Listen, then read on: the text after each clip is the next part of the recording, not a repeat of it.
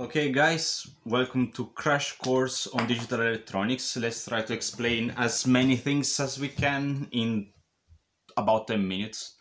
So first of all, probably you are in university and stuff, you will see and recognize this beast here. That's an NMOS transistor.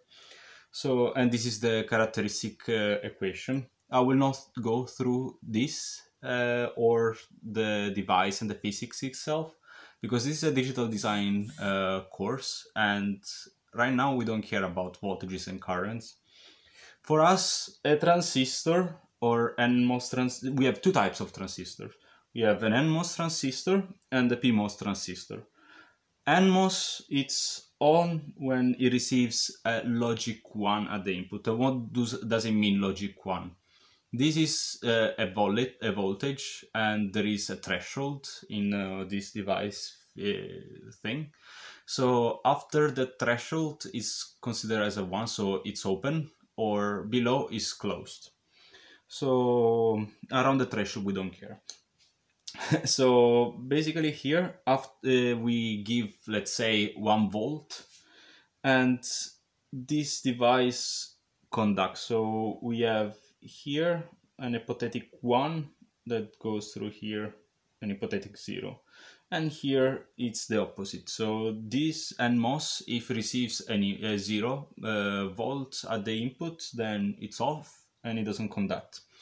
The opposite for PMOS.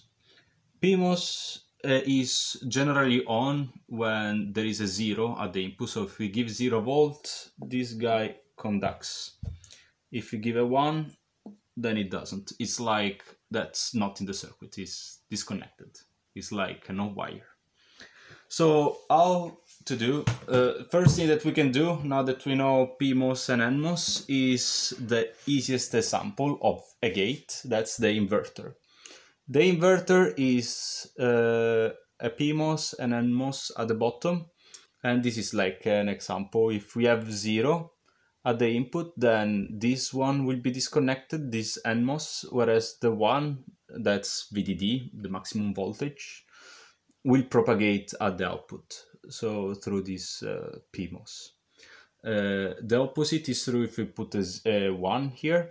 If there is a 1, let's say an hypothetic 1, and then the PMOS will be disconnected as we saw here, and the NMOS will connect, so it will pull down the output to 0. So this is a pull-up network, this is the pull-down network.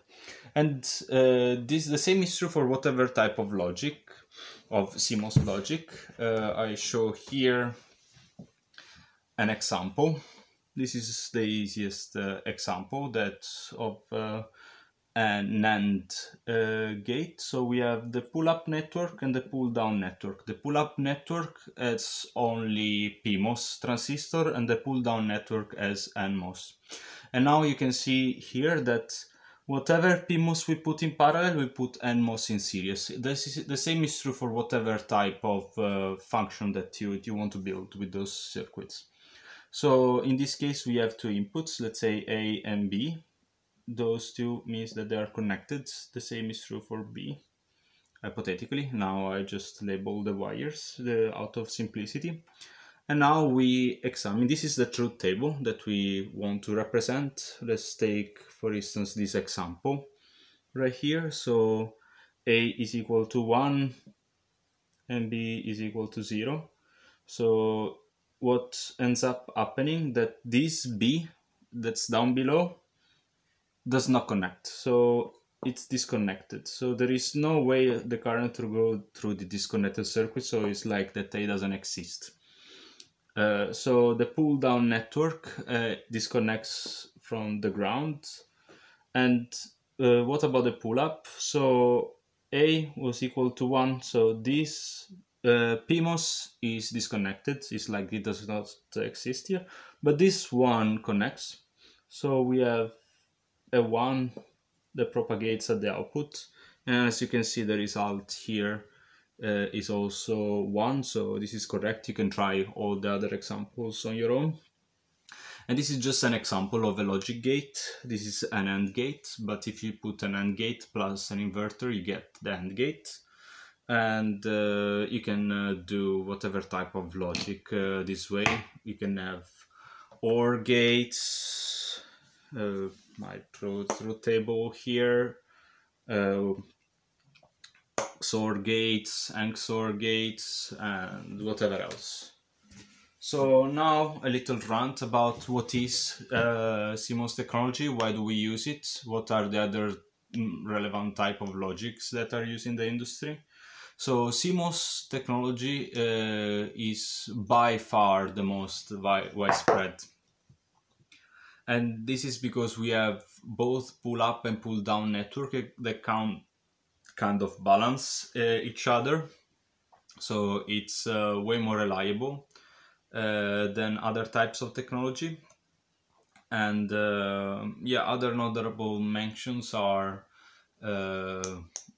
pass transistor logic, for instance. This is generally used when you have a lot of constraints in terms of gates. But if you use this type of logic, you need to be very careful about actual voltages and currents, because the inputs are not actively driven. That's why it's called pass transistor logic.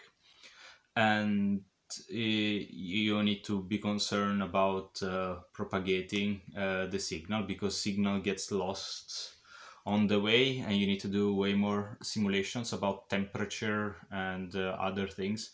So generally this is very good in certain types of scenarios when your physical area is very limited, and something that is mostly mostly analog circuit designers deal with.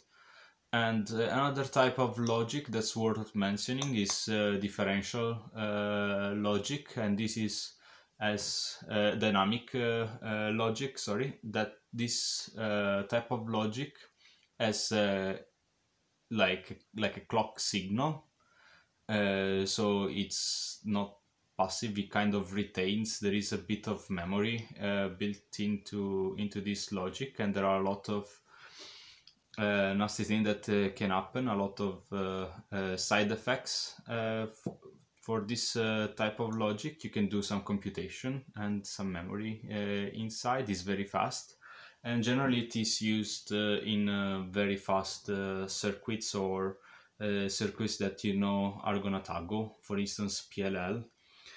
For other types of logic, I don't know, it's mostly research and not so much used. Like by far 99.9% of the logic is CMOS, and the beauty of it is that the signal gets restored, and you just use it. A lot of CAD tools are used and optimized for it.